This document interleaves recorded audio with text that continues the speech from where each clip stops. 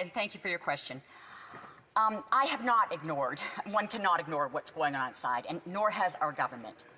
However, we had a member here earlier asking for unanimous consent for a motion to end the blockades. And the honourable members of the opposition didn't agree. They said nay to that motion. So we have been reaching out, we have been trying, and we have been asking for an end to the blockade. We have been offering support to the City of Ottawa, to the Province of Ontario, to end this blockade and others. And we have been consistent in saying that these illegal activities should be ended.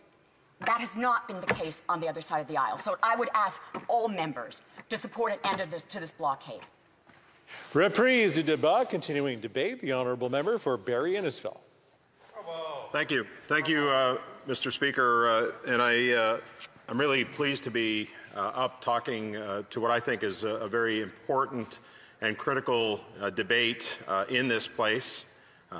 I would say and suggest that it's somewhat historical in the sense that, we're trying to move forward from what has been an incredibly tough couple of years on Canadians. And I just wanted to remind you, Mr. Speaker, that I will be sharing my time with the honourable member from St. Albert, Edmonton. I have been a member of Parliament now for 6 years. I don't think I've ever seen in my 57 years the country as divided as it is today. Divided along regional lines, divided along race lines, divided along faith lines, divided, we're now pitting neighbors against neighbors, depending on what their health status is. And it's not the way the country should be governed, Mr. Speaker. And we've seen over the last 6 years a divisive nature of a Prime Minister who, does everything he can not to unite Canadians, but to divide Canadians. And we've seen it in some of the language, and this is why, Conservatives have really tried to take on a solution-oriented approach to this, this crisis that we're in, to work with the government. Earlier this week, the Leader of the Opposition sent a letter to the Prime Minister asking to convene a meeting of the opposition parties and himself to try to come up with a solution, try to work through this problem. And even today, the honourable member and the leader of the Bloc Québécois brought it up several times in question period, actually tried to get the government and the Prime Minister to meet with opposition parties. Emergency services are stretched out, they're stressed, they're doing everything they can to deal with not just the manifestation of that frustration and that anger here in Ottawa, but also what's now cascading across the provinces.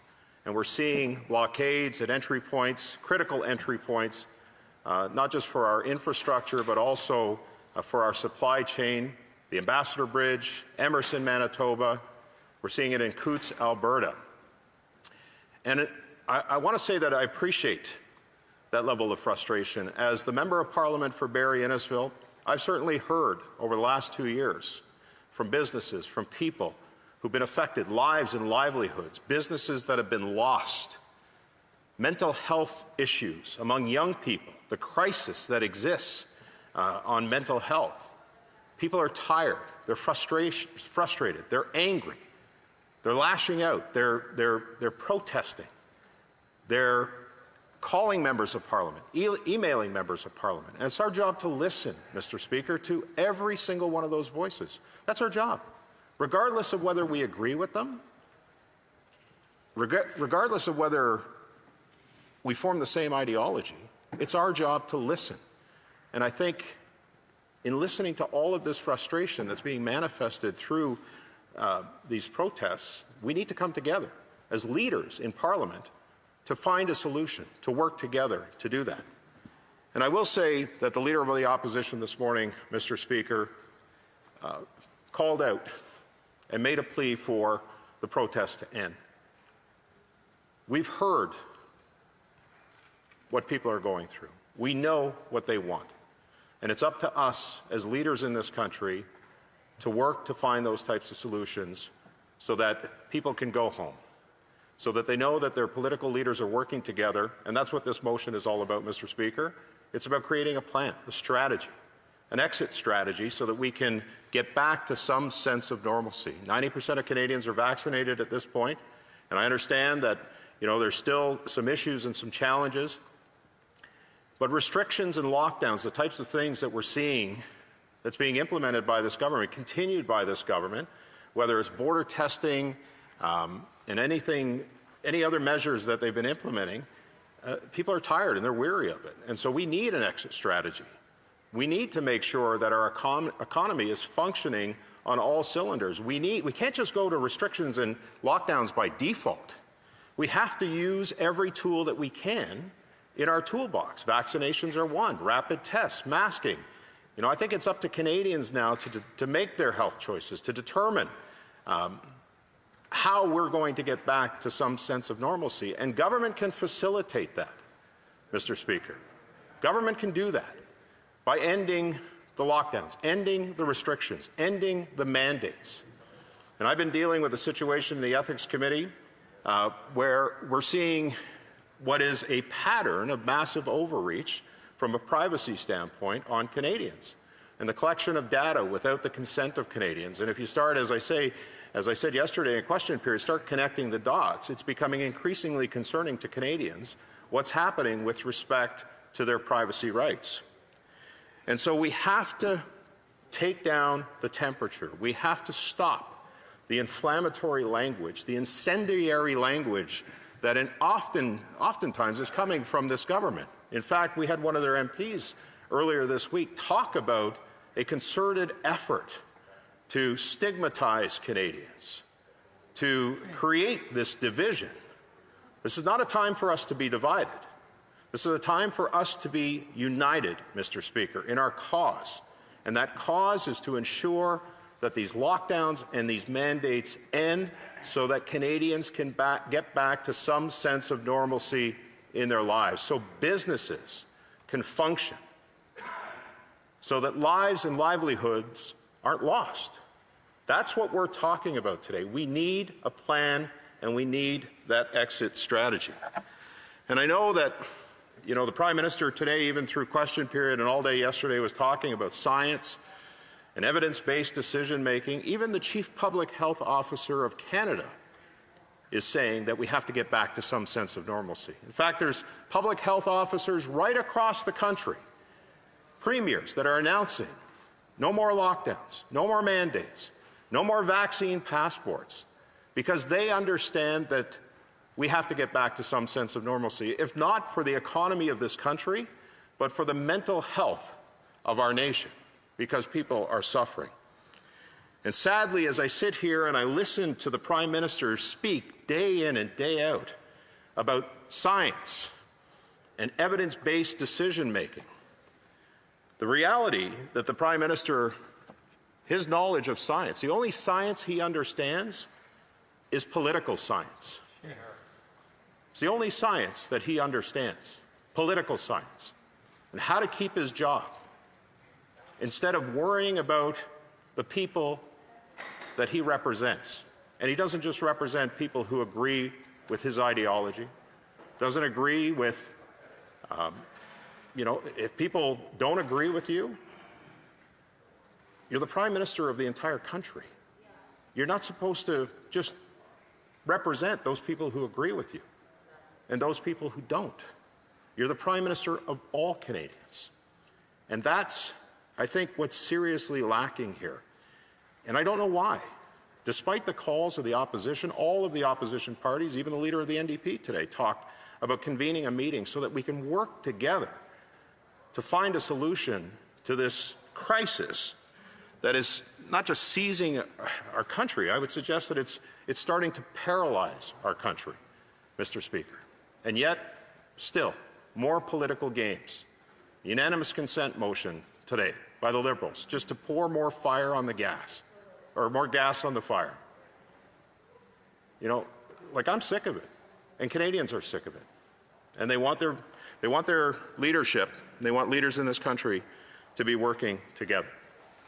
And so, today's motion to direct the government to create this exit strategy, to create this exit plan, I think is one of prudence. It's one that's necessary, and it's one that Canadians are desperately hoping for, Mr. Speaker. Desperately hoping for. I know the people I represent in Barrie-Innisfil are fed up. They're tired. They're angry. They want to get back to some sense of normalcy. They want to be able to travel again. They don't want to have to pay $600 for a family of 4 for a PCR test. We need to get back to some sense of normalcy, Mr. Speaker, and I pray and I hope that the government is listening to what we're proposing, because it's done with sincerity and it's done on behalf of Canadians, the same Canadians who sent us here. Thank you. Question commentaire, questions and comments. The Honourable Parliamentary Secretary to the Government House Leader. Yes, thank you, Mr. Speaker, and I appreciate the comments from the Opposition House Leader. Having said that, when the Leader of the official opposition stood up and said, well, we want to see an end to the illegal blockades, that's a great thing to say. But actions do speak louder than words. For the previous couple of weeks, they have been supporting in many different ways, in particular through social media and many of the actions that have been taken by Conservative members of Parliament. That's what's led us in good part to the blockades that we're now seeing at our borders and causing horrific economic damage, jobs losses and so forth. My question to my friend is, would he not agree if they want to put some water on the fire, a part of that means for many of those same Conservative MPs to start putting on their social media and start talking to some of their friends that are out there and saying it's time to end this illegal convoy and go home and let Ottawa get back to normalcy. Honourable Member for Barrie-Innisfil.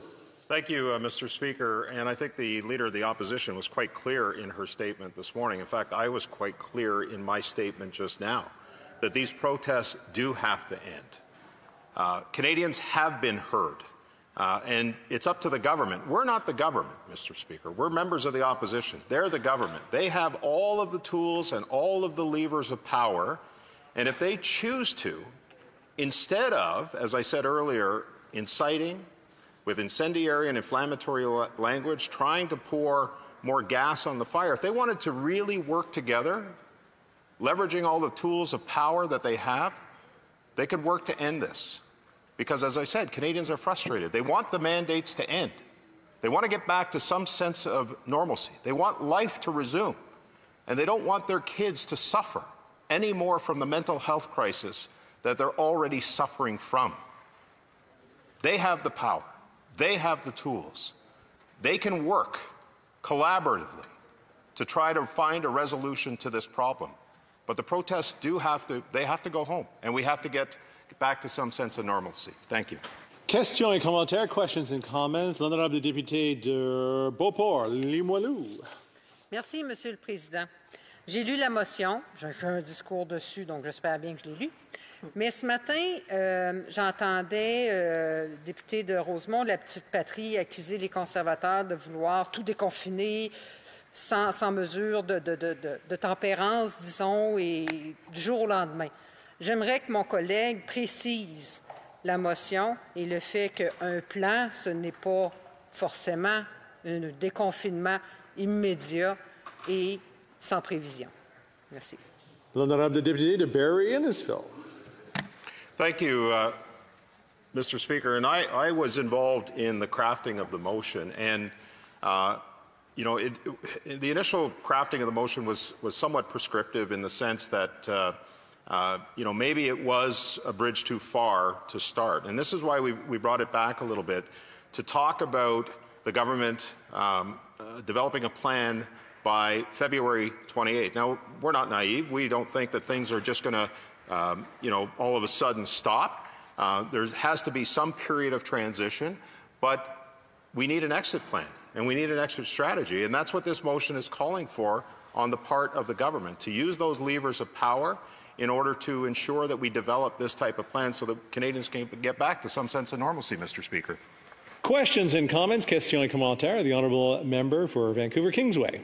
Thank you, Mr. Speaker. You know, early in the pandemic, epidemiologists observed that this virus knows no borders, and they warned that if we didn't have a global vaccination program, then what they described as immune escape variants would undoubtedly emerge and make their way even to places like Canada that have very high vaccination rates. One of the responses to this is to allow countries around the world to have access to the technology and vaccine intellectual property that the public paid for, so that they could actually produce vaccines and vaccinate their citizens faster, not only being fair to them, but helping Canadians stay safe. I'm wondering if my honourable colleague agrees with the NDP that Canada